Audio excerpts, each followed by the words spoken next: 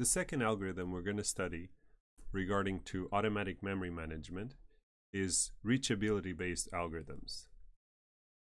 The algorithm we're specifically going to study is known as mark and sweep, where the algorithm proceeds in the following fashion. First, you start with some reference or a set of references that are your initial ones. We call those live references, the ones that are currently perhaps in your execution. If you remember if you recall how we implement the eval term, you get an initial environment that would be an example of a live environment, but it could also be a set in another programming language. So you start from a set of initial references, which are your live references, and then what you need to figure out is what are all the other references that are reachable via these starting references.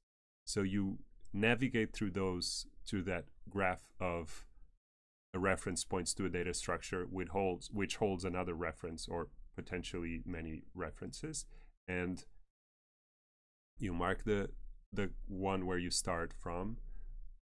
The contained references are the new ones you want to visit. On the new ones, you want to check whether you visited them already or not.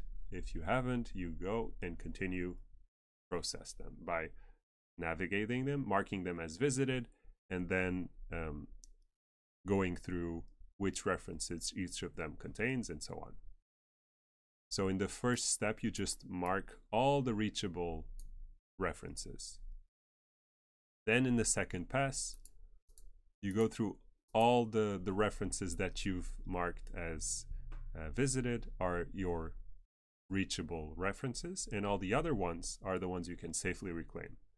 And this takes care of loops, because if you might have an example where you have a reference pointing to itself, if that cycle of potentially many references is not reachable via your initial set of references, you can safely discard them, and we're going to see an example of that.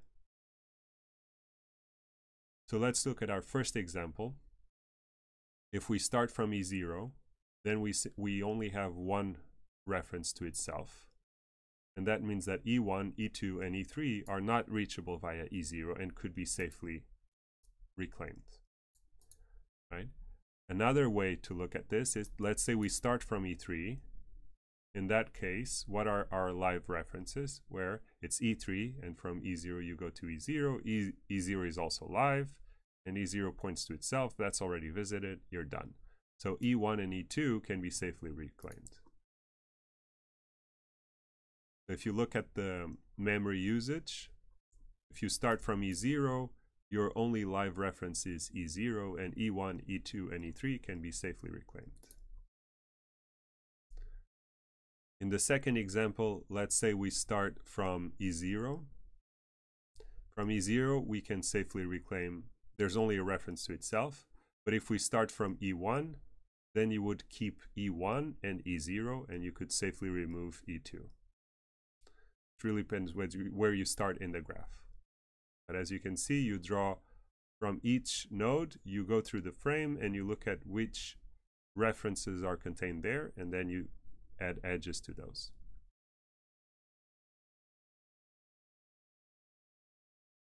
The nice thing about the mark and sweep algorithm is as follows.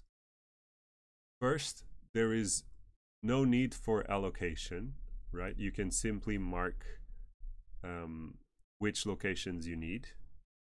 You don't need to have, an additional per reference something to help your algorithm, right? You don't need any of that. You just use the graph that is given directly by the reference already in your data structures.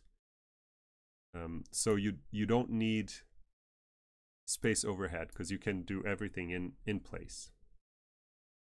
Problem is that reclamation is not predictable, right? It really depends on your graph of use cases.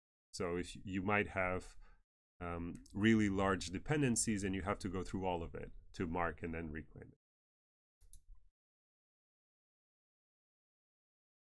This algorithm assumes that nothing is happening in between, that your graph is not changing.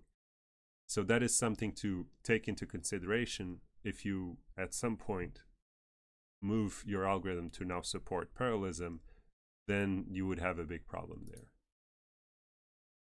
So these are basically the overview of mark and sweep. So this is just another example. If we start from E2, then we would just reference, let's see, E2 points to E0, E0 points to nothing. In this case, only E0 points to E2 points to E0, and if we garbage collect it, we could safely remove 1. And that's basically it. That's basically it for today. Have a good one.